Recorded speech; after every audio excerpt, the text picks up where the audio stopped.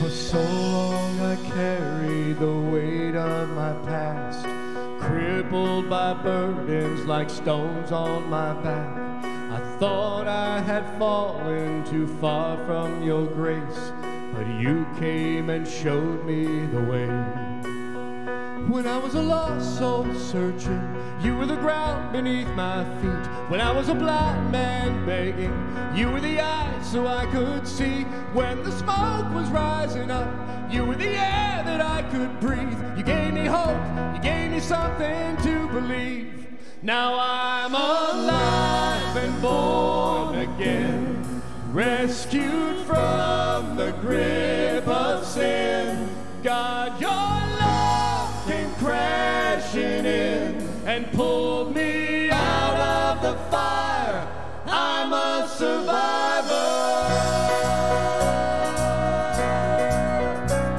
Yeah. Now all I can see are the fields of your grace. Wherever I run, you're leading the way. You shook the shackles off my feet. I found redemption on my knees. You gave me hope, you gave me something to believe. Now I'm alive and born again, rescued from the grip of sin. God, your love came crashing in and pulled me out of the fire. I'm a survivor. Oh, I'm a survivor. Yeah.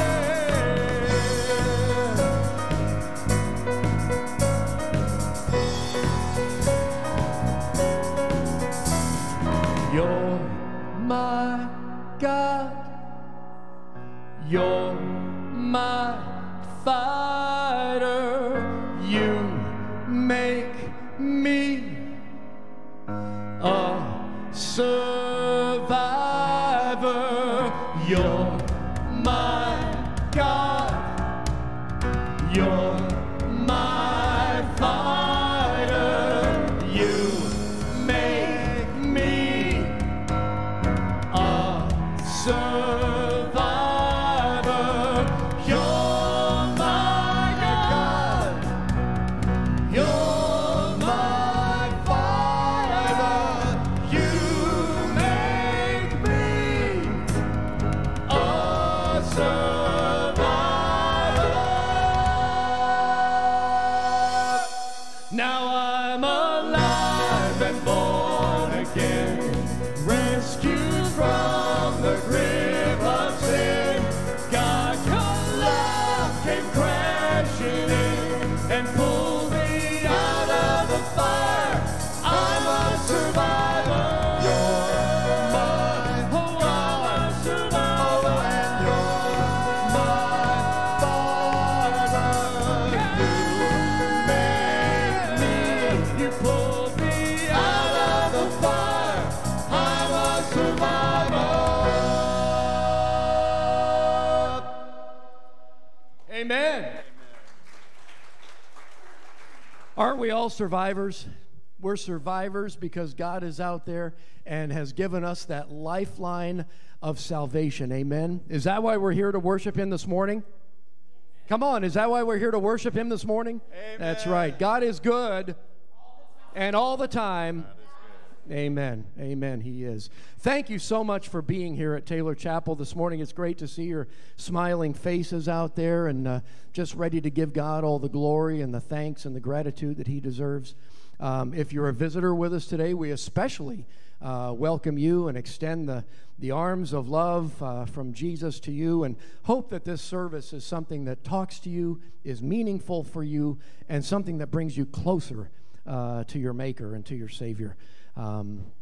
There are some ways that you can find out more about our church. There are little connect cards in front of you under the chair or in the pew, and Feel free to put your email address on there if you would like. And we send out a couple of communications each week, one for prayer needs and concerns and one for things that are going on in the life of the church. And it's a great way to get plugged into what is happening here. And there are just a few things that you can look at in your worship folder. Take that with you today. There's a calendar in there, as well as places to make notes from Pastor Dereck's sermon, and things to meditate on for the rest of the week. Replay some of the songs that we've sung today if they were meaningful to you, and it's all in here as well.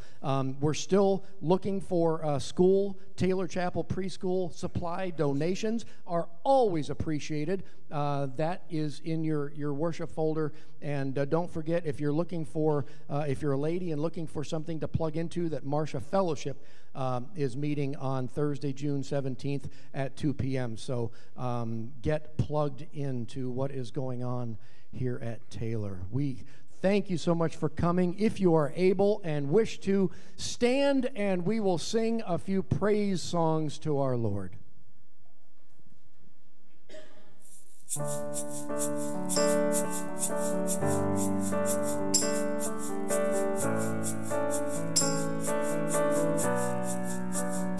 You have come to bring peace, to be loved, to be near to us. You have come to bring light, to be light, to shine brighter in us. So we met you well, God with us.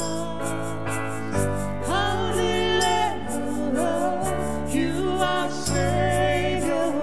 In your presence we find our strength over everything. Our redemption, God with us. You are God with us. You have come to be hope to this world. For your honor and name, you have come to take sin, to bear shame, and to conquer the grave. Oh, Emmanuel, oh God with us. Our deliverer, you are Savior. In your presence we find our strength over everything. Our redemption, God with us. You are God with us.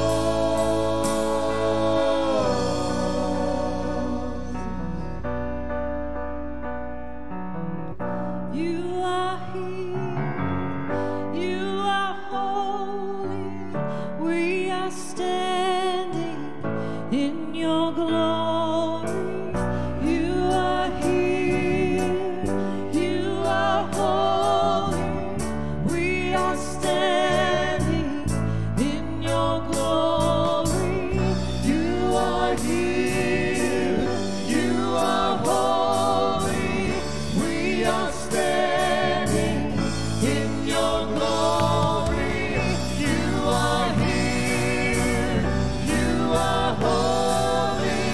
We are standing in your glory, Lord.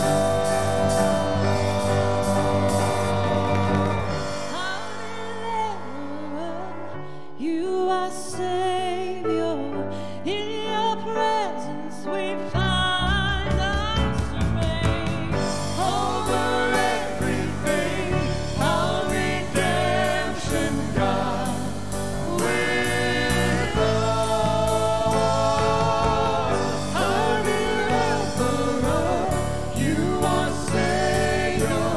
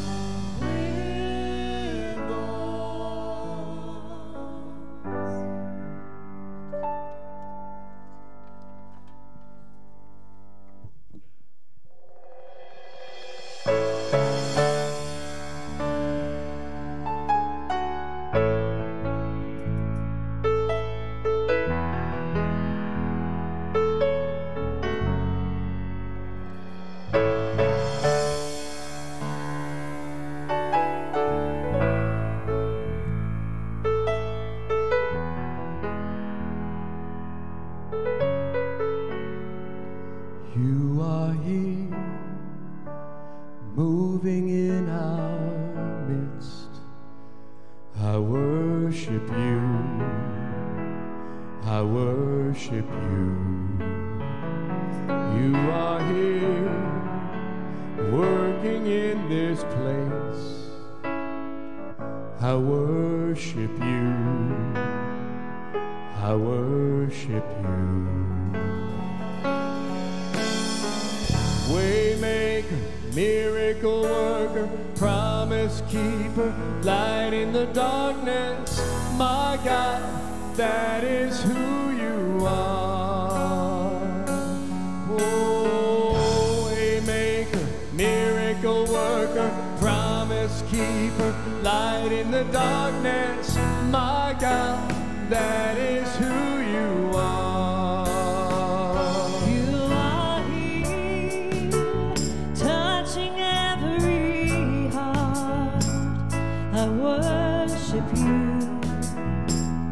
I worship you. You are here, you're turning lives around. I worship you. Oh, I worship you. Waymaker, miracle worker, promise keeper, light in the darkness. My God, that is who you are. Oh, waymaker, miracle worker, promise keeper, light in the darkness. My God, that is who you are. That is who you are. That is who you are. That is who you are. That is who you are. Even when I can't see it, you're working. Even when I don't feel it, you're working. You never stop, you never stop working. You never stop, you never stop working. Even when I can't see it, you're working. Even when I don't feel it, you're working. You never stop, you never stop working. You never stop, you never stop working. Even when I can't see it, you're working.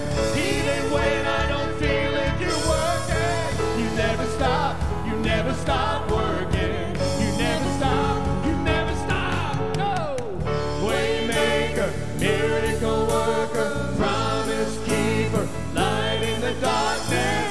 My God, that is who you are. Oh, waymaker, miracle worker, promise keeper, light in the darkness.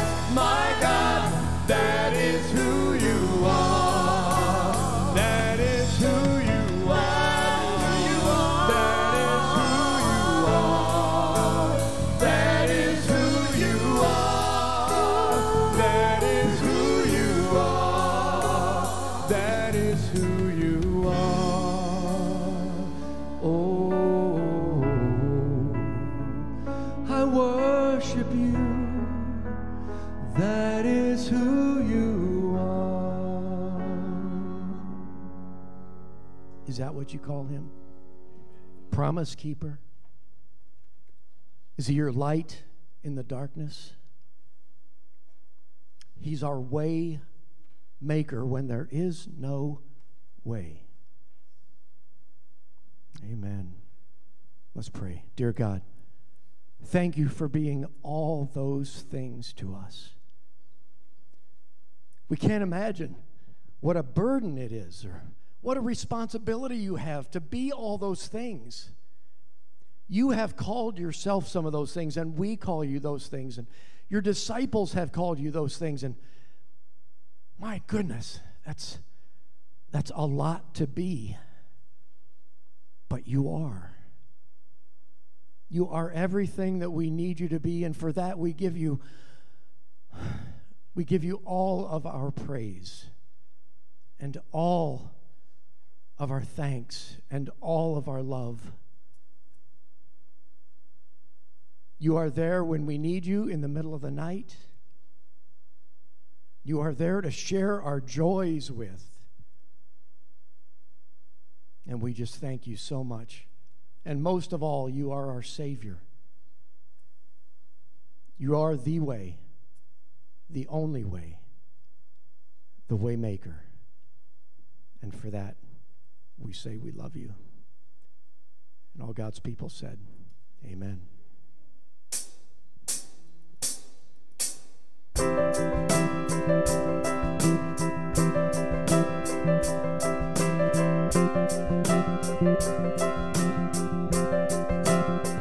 Let me hear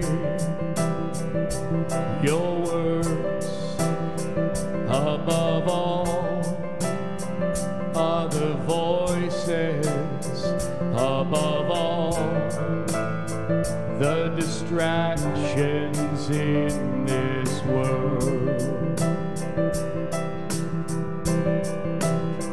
Let me hear your words above all other voices, above all the distractions in this world.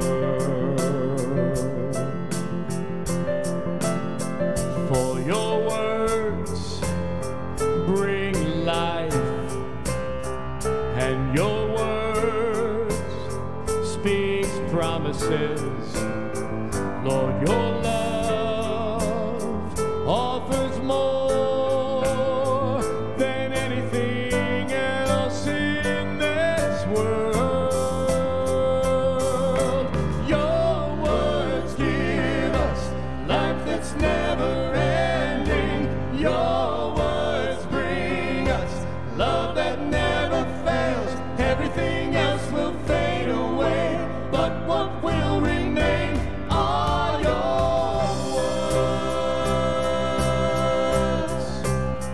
Let us speak your words more than ours, more than ever. Let us share your love with all the world.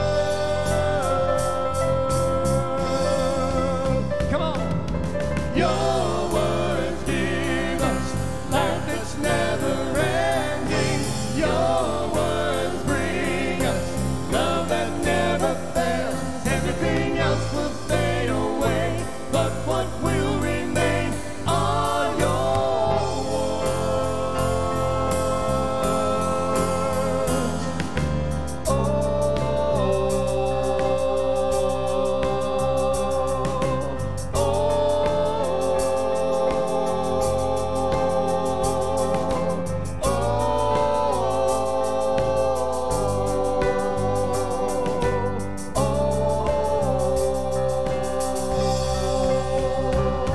The grass will wither and the flowers will fall, but the word of our God will last forever.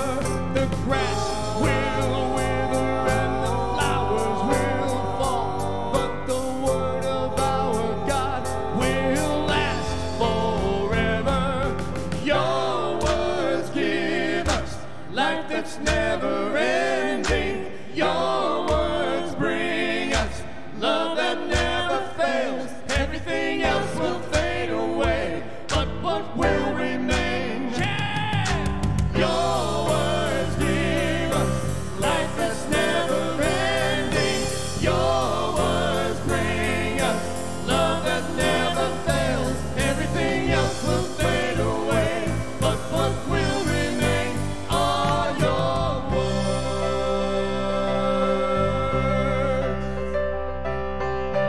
Amen. You may be seated.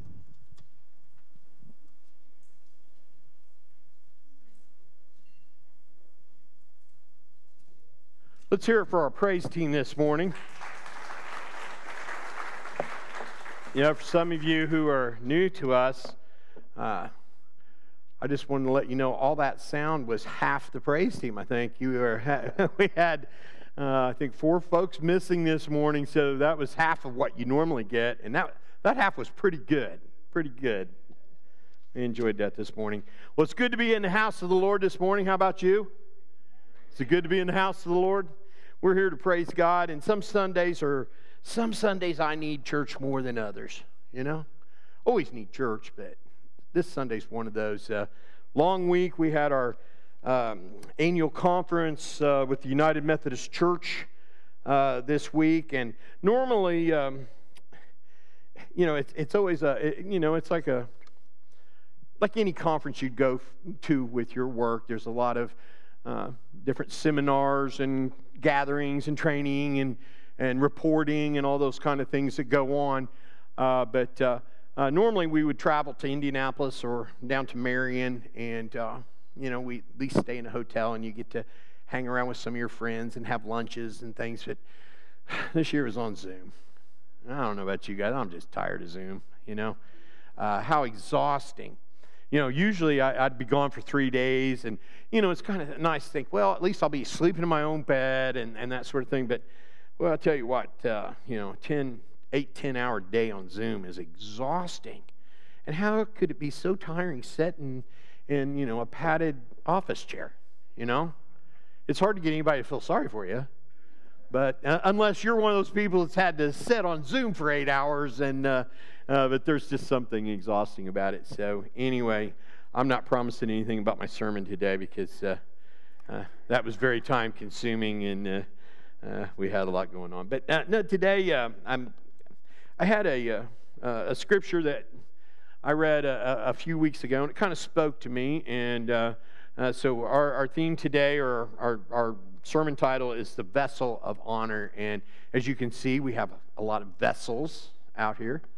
For you folks who don't know old King James language, vessel's a jar or a cup or a container, anything that holds something. So anyway, that's what we're going to be talking about today. So without any further ado, if the kids had come up, we got a few kids here.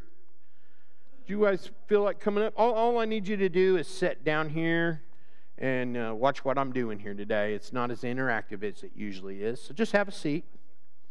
And don't be so enthused, Hi, Gracie. You want to sit down? You can sit here. Okay. Well, hey, this morning I wanted to read a Bible verse, and then I'm going to try to explain it a little bit. Did you notice that we've got all these pots up here and these cups and different bowls and stuff? Did you see this? These are all handmade, okay? They've all been made on a wheel. Have you ever heard of a potter's wheel? Have you? They call it throwing pots. That's what all the in language is. That's the cool language. They're pot throwing. And what you do is you just take a big lump of clay and you get it kind of wet and moist, and you put it on a wheel that goes around and around, and you use your hands like this to form it. And you can put lines in it, and it just spins, and you can make it go up taller like this one, or you can make it go down low like this one. And it's really artsy because, you use your hands to do it. And anyway, I wanted to read this Bible verse that comes out of the book of Jeremiah.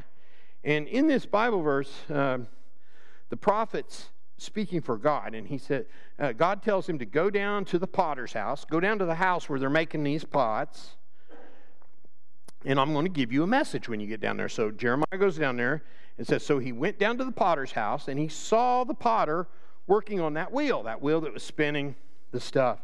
And he saw that the potter, if he was making something and it went wrong or the clay got messed up, he would just start over. And I've seen people do this. They just smash what they're doing and they reform it. And so anyway, he saw this, and he said, then the potter formed it into another pot, shaping it as he seemed best. So the potter, he gets to decide, he gets to be creative exactly how he's going to make whatever he's making. And then he goes on to say, Lord came out to me and he said, can I not do with you as this potter does? Like clay in my hand, in the hand of the potter, so are you in my hand. And I thought, Wow, what does that mean? Anybody have an idea what that means? They're comparing God to a potter, and what he makes is compared to us. We're his creation. And God is the one that creates, and he makes things the way that he wants to make them. Now, if you'll notice up here, these pots, these cups, these bowls, are any of them alike? No, they're all different. They're different sizes. They're different colors. They're different shapes. They're different shades. Some of them have 3 and 4 colors. Some of them have 1. Some of them are big. Some of them are small. They're all different sizes. Every one of these is unique. Even these right here that is supposed to be like a matching set of coffee cups, do they all look the same? Look at that one. It's smaller than this one, isn't it? And this one's taller and not as wide. And these were even supposed to, on purpose, be made to be kind of the same. So why do you think I'm showing you this? You have any idea? No. Why I'm showing you this is because I want you to know that God makes you unique. Each one of these pots is unique, and God has made you unique. And they were all different, and we're all here for different reasons. You know, some of these are for holding liquid. These are maybe for cornflakes in the morning for breakfast. This is for Pastor Dereck's coffee on the morning. You know, and each one of these has a different purpose and a different meaning. Are any of these better than the other? No. They just have a different purpose. None of them are the same. They're all a little bit different, but the one thing they have in common and one thing that makes them the same, God made them all. One potter made all these. God, you being the pots, has made all of you the same, but you're all unique and different for your own purpose. Does that make any sense? Does that make any sense to you? Well, I'm glad I made sense to you. Sometimes I don't make sense to myself. So anyway, well, let's pray, and then we'll have children's church, okay? Bow with me. Dear God, we just thank you that you love us and you forgive us and you care for us. Lord, we thank you that you've made us all different, but that we're all made by the same potter, so we have that in common. Lord, thank you that you've made us for different purposes. Let us work hard to find out those purposes and to live in them. And we pray this in Jesus' name, amen. Let's hear it for our kids. If you guys want to go, children's church is that way, okay? And it may be more fun than listening to Pastor Dereck.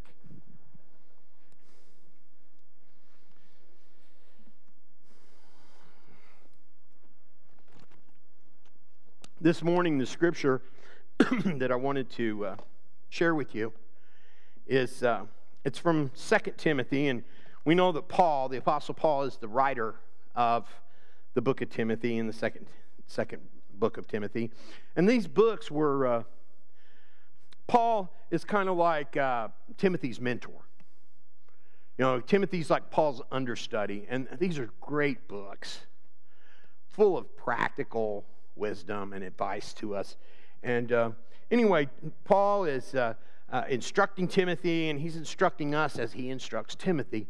And I just loved this verse, and it just caught me. So I'm going to read from 2 Timothy. I'm going to read verse 20 through 21, and then I'm going to kind of stop, and then we'll pick up as we go. So follow along with me, if you will, on the screen or in your Bible. From Paul's words in 2 Timothy chapter 2. Now, in a great house, there are not only vessels of gold and silver, but also of wood and clay, some for honorable use, some for dishonorable. Therefore, if anyone cleanses himself from what is dishonorable, he will be a vessel of honor, set apart as holy, useful to the master of the house, ready for every good work. You know, when I read this, I was kind of thinking that Paul is telling us that, you know, all the vessels are different, and that some of them are used for honorable purposes and some dishonorable. And as I looked up this scripture in commentary, and if any of you ever study Bibles, there's Bible commentaries, and the experts in theology tell us what the scripture means. So anyway, I always like to see what they say, and let me just say that some commentary is a little more common than others, all right? And anyway, when I read this, over and over and over, the commentaries said that some of the vessels, some of the glasses, some of the containers are made of gold and some are silver. And these are the honorable ones. And then the wood and the clay are the ones that are dishonorable. And that we should strive or want to be the gold and silver rather than the wood and clay. Because the gold and silver, they hold the honorable spot. He will be a vessel of honor and set apart, because we keep the gold and the silver in a different place than we do the wood and the clay, right? Because they're of value.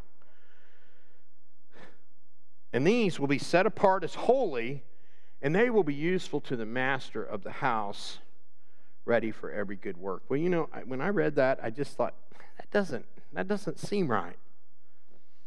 I don't think that's what Paul was saying. Can't a wooden cup hold the finest wine?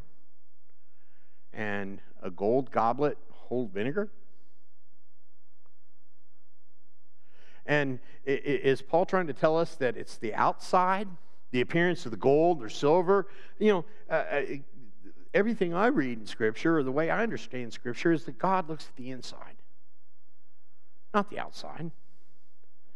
So this didn't seem to make sense to me. It seems to me that it wouldn't matter what's on the outside or what kind of container something's in. The value of it is what's in it, right? Isn't that where the value is? And I think that's what this scripture says.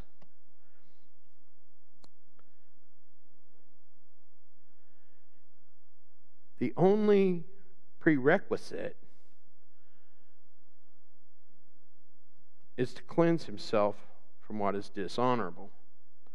So what does that look like? What's it look like to cleanse ourselves from dishonor?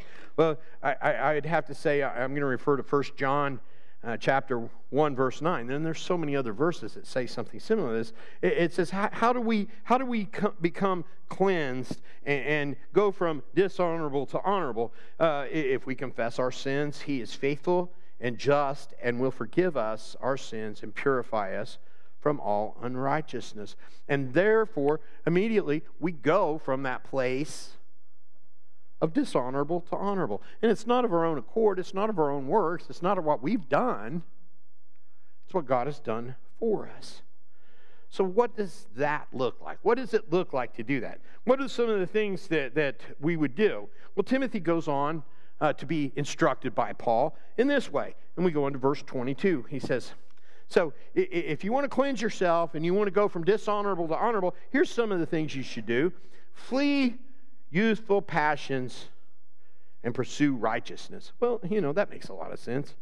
When you're young, you might have some passions that you might want to get yourself away from, separate yourself from. I know, when I was young, I lived my feelings and my emotions, and so think about what you're passionate about. What are the passions in your life? And pursue righteousness in your passions rather than unrighteousness. Then he goes on to say that faith, love, and peace, these are the good things. Seek those out in your passions. If your passion is about your faith, if it's about love, if it's about peace, then your passions are okay. Along with those who call on the Lord from a pure heart. Also, engage with other people who long for these same kind of passions. Who's your group? Is it a group of people who have faith, who have love, who live in peace? Or are you with faithless people that are angry and hate and always looking for a fight? Then it goes on to say, have nothing to do with foolish, ignorant controversies. You know that they breed quarrels. Is that a word to us today? You know, do you really want to die on this hill? Haven't you heard that said? I mean, you got to choose your fights. I mean, are you going to be one of those people that lashes out on anybody that disagrees with you? And some things, you might have an opinion on it, but just keep your opinion to yourself. We have to choose our battles and think about how we talk to other people and how we treat people. If you attack people, insult people, put people down, no one is going to hear what you have to say. It's like crying wolf. If I disagree all the time, then I'm just considered a disagreeable person. And no one will hear you. It says, and the Lord's servant must not be quarrelsome, but kind to everyone, able to teach patiently, enduring evil, correcting his opponent with gentleness. Now, it doesn't say that you have to listen to somebody and agree with what they are obviously wrong about. But do you have to fight with them? If you disagree every time, they're never going to listen to you when you do make a good point. And I see this so much. I see this so much. You know, you get branded or you get looked at as one of those kind of people, whatever that means. And then people don't listen to what you have to say anymore anyway. They already know what you think, right? They already know what you think. Now you can't teach. Now you can't correct. This scripture does not tell you that you have to just listen to what everybody says and go along with it or agree with them, not to be quarrelsome. It says not to be quarrelsome. Don't fight with everybody over everything. Instead, you can always state your point, but do it with gentleness and with patience, enduring, and not being quarrelsome. It's like, what, you can catch more flies with sugar?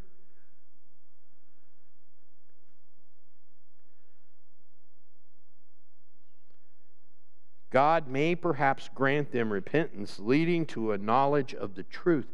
You know, if you talk kindly, if you don't fight with every single person you disagree with, people might listen to you, and something might happen where God comes into their heart, and all of a sudden they feel that they understand the truth. They feel the need to go to Him and ask repentance and give their life, leading to the knowledge of the truth. And he goes on to say, and they, because of this, may come to their senses. And what would happen if they come to their senses?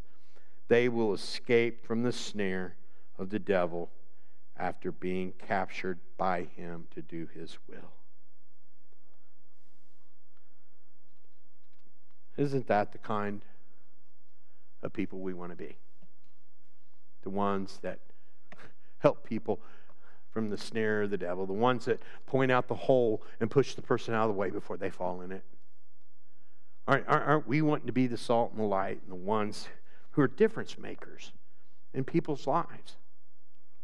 We can't do that with quarreling and with fighting. So what about these vessels? What about the vessel of honor? You know,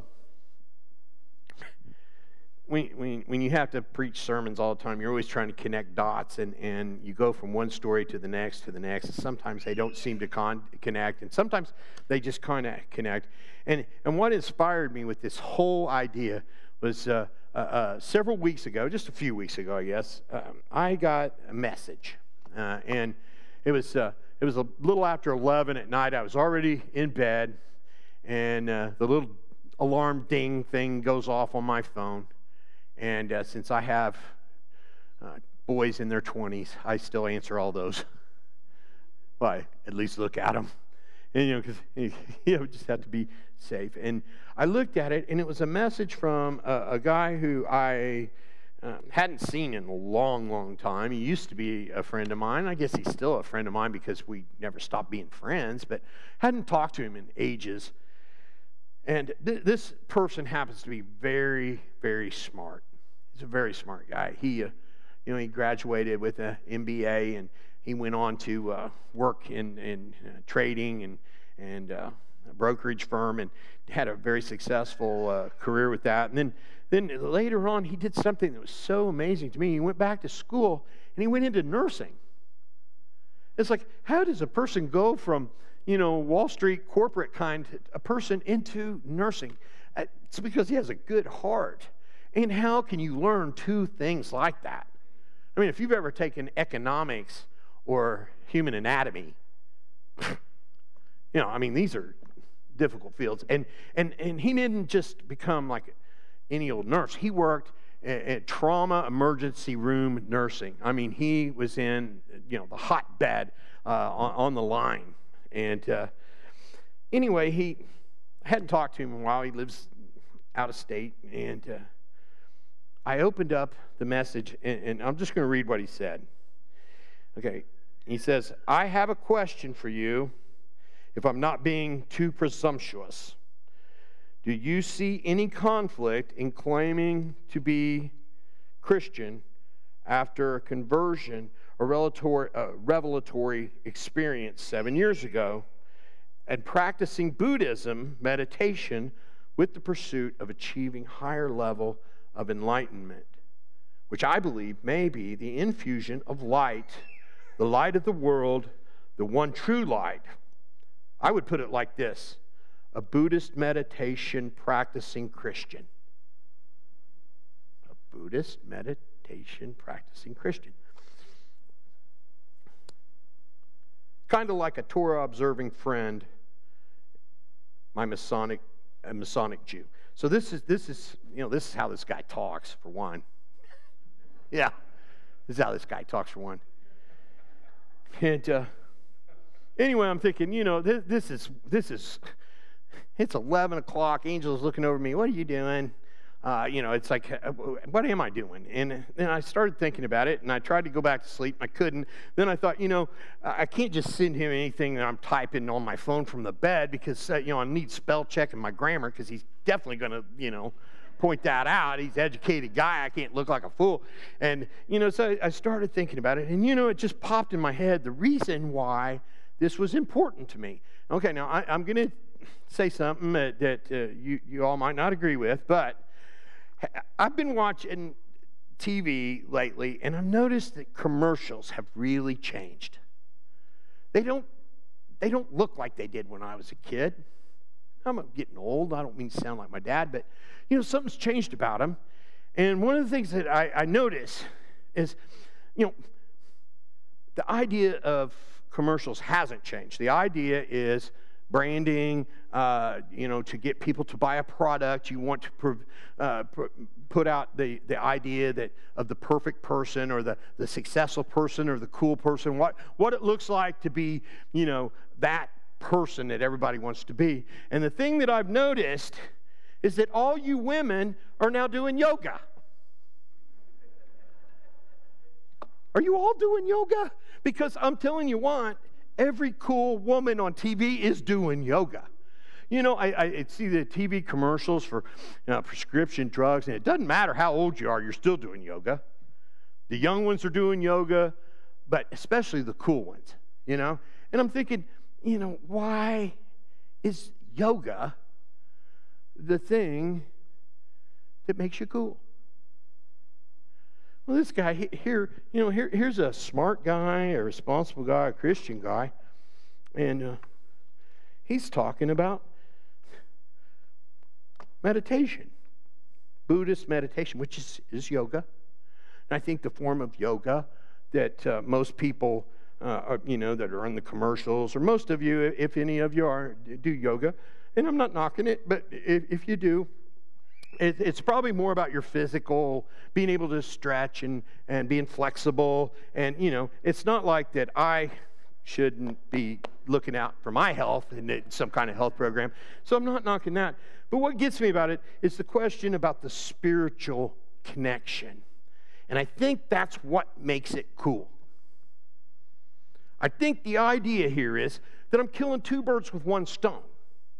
I'm working out. I'm not dancing with the oldies, or, I'm not doing some kind of other, cool, workout program. But I'm taking a workout program, and at the same time, I'm adding a spiritual element, a cool element. Because who doesn't want to be cool and spiritual? Why is this important to so many people? I think a lot of people are missing that in their lives. And that's why this has become such a hot thing. It's such a point of interest.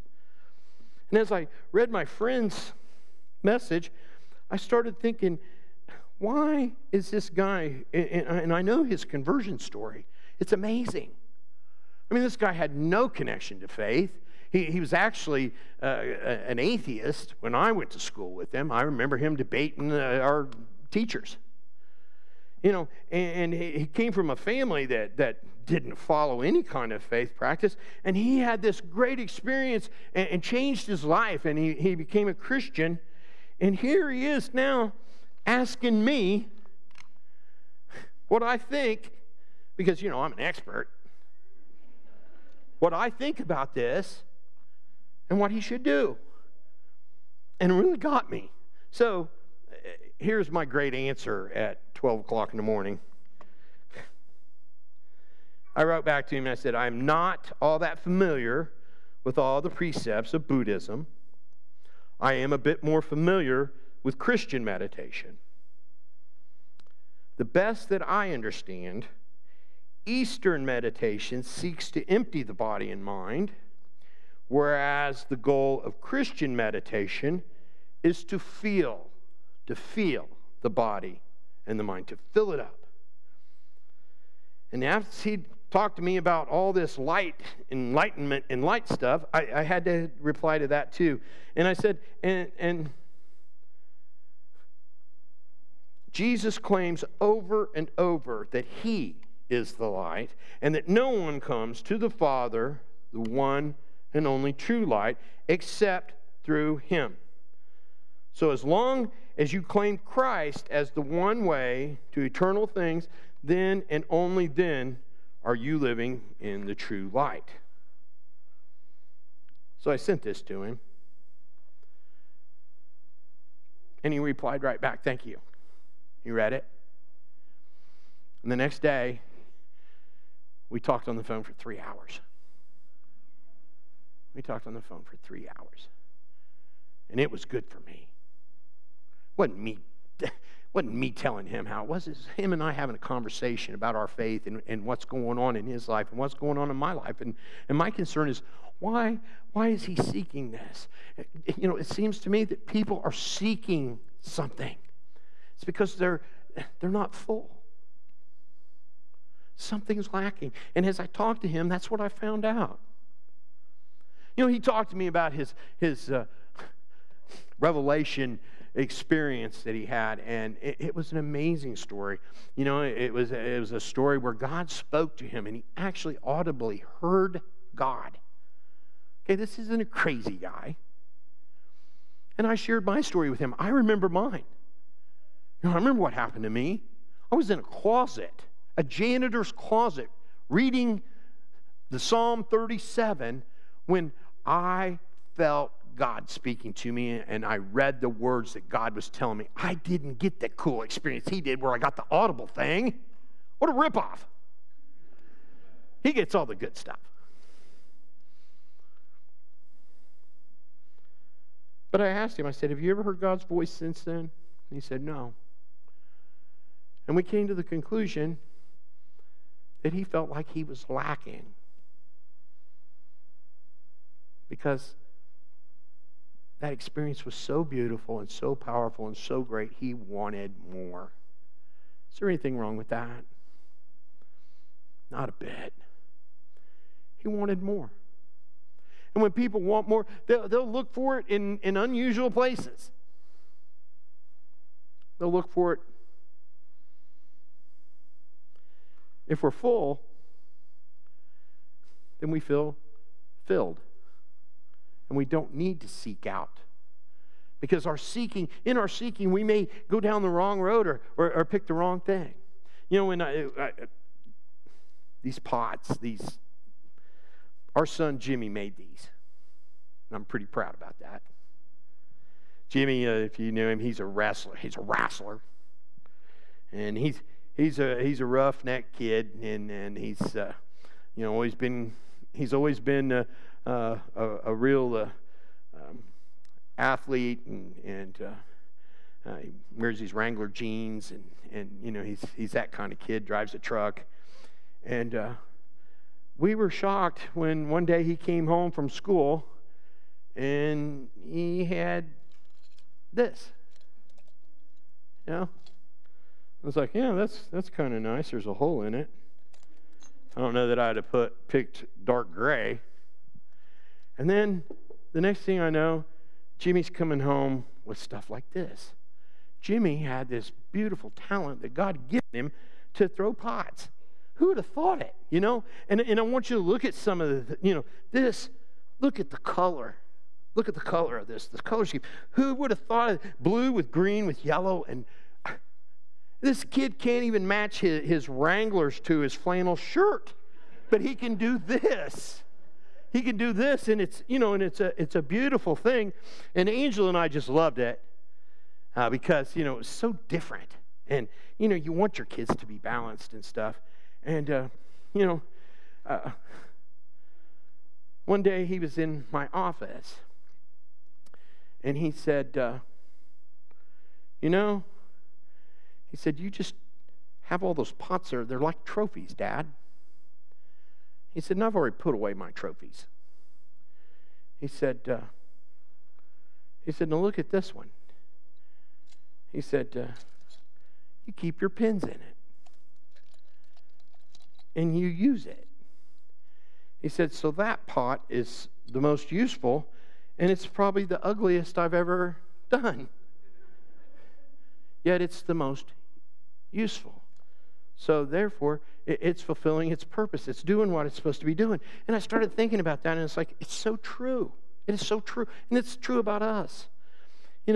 All these vessels are different, and what more are they if they're not being used? And there is a good purpose for each of them. And I don't know if you've noticed, but some of these you've seen around. This one was up on our altar. We still have the notes we put at Lent in it. And we've used this one. And, I put oil in this one to pour. And this one, Jimmy, how smart. He took a pot and then he just smashed it with his hand and he made it a pitcher. I would have never thought of that. He's so much smarter than me. And I started thinking about it, and he's so right. These are of no value. They're not of any good as trophies. That isn't what they were made for. They're vessels made for a purpose. And when they are doing their purpose, when their purpose, when they're being used for something, then the potter's happy. Jimmy didn't make these to put on a shelf. He made these to pour water, to hold pins, to hold Pastor Dereck's coffee. He made these with a purpose in mind, and he was so wanting me to know that that's why they're here. And that's why I'm trying to make use of them. That is what I see as the core of a problem for a lot of people, is we don't live into our purpose. Our coffee cup's not filled up. And when it's not filled all the way, you're going to put something, like heavy cream in there that you shouldn't have in there. You're going to put something in there that you shouldn't have. Or you're always going to be thinking about what you need to fill you up. Yeah. We're just a vessel. And God gives us our value. Just think about it. If you were to say, "Hey, Pastor Dereck, I'd love some hot coffee." How about I just take a pitcher and throw it in your face? Would you like that? No, you want a cup of hot coffee, because the hot coffee is of no value until it's in a cup, right? Can you imagine you order a pizza and the doorbell rings, you come downstairs, "Hey man, I got your pizza." And there's mozzarella and mushrooms and pepperonis rolling down some guy's arm, and it's all bent over, and you don't know where that hand's been. And then you think, how'd he get it here, and what's in his car? What's the first thing you're going to say? "Where's the box, man? Are you crazy? I'm not eating that thing."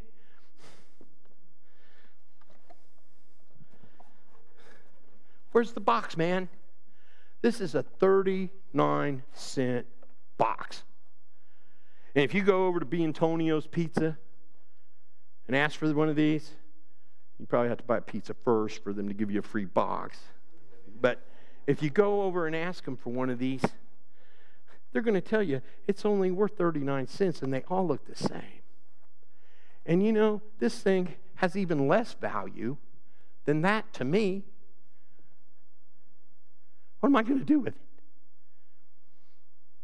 It's worth 39 cents. But friends, what I want you to know is, and I want you to understand, in the nicest of ways, what I'm telling you is, you are the box.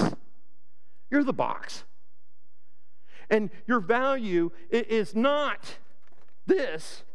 Your value is what's in it. I can tell you yesterday, we had one of these boxes, and this is worth 39 cents, but when it was filled with a 16-inch double deluxe with extra cheese, it was worth $36.40. Right? The value is not the box. The value is what you put in the box. That's when the box becomes valuable. And without that pizza in it, it's just a piece of cardboard that I got to figure out where to put it to throw it away. Right? Our value comes from what's in us. We're just the vessel. But in order to be the vessel, we have to be what? We have to be open. We have to be emptied out. We have to be clean. That pizza box I used yesterday, it was awful greasy on the bottom. They wouldn't want to reuse that, right? It has to be clean. What person, wants to drink out of a coffee mug that has mold in it? It has to be clean. It has to be open. You have to be open to it. You throw the pizza on top here, it's going to fall off. It's still not of value. And it has to be empty. If it's got a bunch of stuff in it, the pizza won't fit in there. You're a pizza box. A vessel. A vessel to be used. In closing, I want to read just this little story from the Old Testament. It comes from 2 Kings chapter 4, and you may or may not have heard of it. It's one of those little obscure stories, but I thought it fit so well with what was going on here. I'll read it to you. The wife of a man from the company of the prophets cried out to Elisha. This is the prophet Elisha, not Elijah, but Elisha. "Your servant, my husband, is dead, and you know that he revered the Lord. But now his creditor is coming to take my 2 sons as his slaves." And Elisha replied to her, "How can I help you?" Well, here's what's going on. Here's this widowed woman. Her husband has passed away, and he was a servant and a good man, but she has not been employed, and she's lacking funds. And back in those days, if you didn't pay your bill, you didn't get a knock on your credit history, you didn't get an annoying phone call, they come and knock your door down, take your children. And that's what's happening here. The creditors are beating on the door, and you either pay up or we're taking your kids. Does this sound like a mafia mob movie kind of thing? This is how it was done back then. So she is all upset. She's got to come up with some way to get these people off her door and to pay them off. And so she's asking the prophet Elisha to help her and to keep her sons from becoming slaves to pay off a debt. That's what we got going here. So, how can I help you, he says. Duh, come up with something. This is important. Tell me, and this is what he asks her, tell me, what do you have in the house? Well, that's a good question, right? Well, do you have any stocks or bonds or, Bitcoin, or do you have something stashed away of value? What do you have? And she answers back, your servant has nothing there at all, she said, except a small jar of olive oil. Small jar of olive oil. I'm thinking this right here. Small jar of olive oil. Back in those days, olive oil was currency. It was tradable. You could use it. But how much can you get? Can you keep 2 of your sons from being enslaved by a little jar of olive oil? I don't think that's going to carry it, but it's some place to start, right? That's what she has. That's it. So Elisha says, go around and ask all your neighbors for empty vessels, empty jars, bowls, jugs. Don't ask for just a few, but many. Then go inside and shut the door behind you and your sons and pour oil into the jars. And as each is filled, put it to one side. So what is she doing? He says, get as many jars as you can. And she's thinking, what for? I got just one little jug. I just got one jug of olive oil. Why would I be getting this? But she just does what she's told. So they get as many as they can. And it's important, he says, then go inside and shut the door behind you and your sons. Shut the world out. Go in privacy and do this. Go to your prayer closet. Separate yourself from the world and be in the presence of God and expect something to happen. So they do this. Pour olive oil into the jars, and as each is filled, set it aside. She left him, so she does what he says. She left him, and she shut the door behind her and her sons, and they brought the jars to her, and she kept pouring. She kept pouring. So, as they bring jars this size to her, she's pouring, and she's pouring, and she's pouring, and she keeps pouring out of this little jug. And she keeps pouring. And what's the scripture say? When all the jars were full, she said to her son, bring me another one. Bring me another one. But the son replied, there's not a jar left.